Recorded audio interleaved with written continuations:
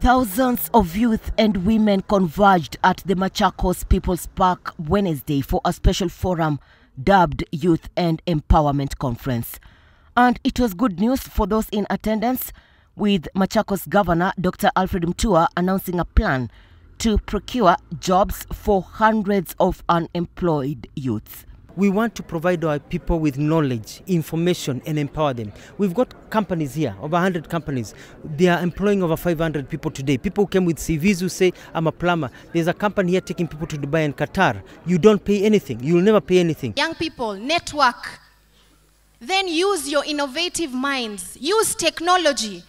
Mutua announcing that over 600 people have already benefited, with 150 of the beneficiaries set to be employed in Qatar.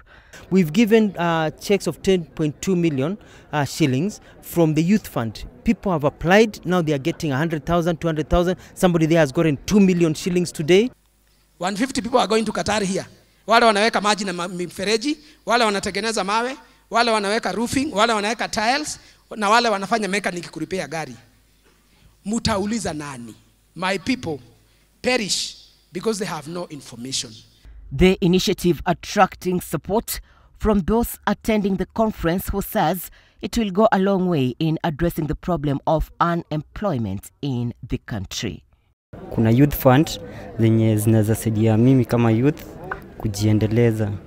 I can go for the money and I can start up the business of my own. The launch of the Youth Empowerment Conference is part and parcel of the national government's Big Four agenda, with locals calling upon the leaders to make the commitments a reality. It is one that, if implemented nationally, it would end poverty. Irene Mchuma Odim, Channel 1 in the county of Machakos.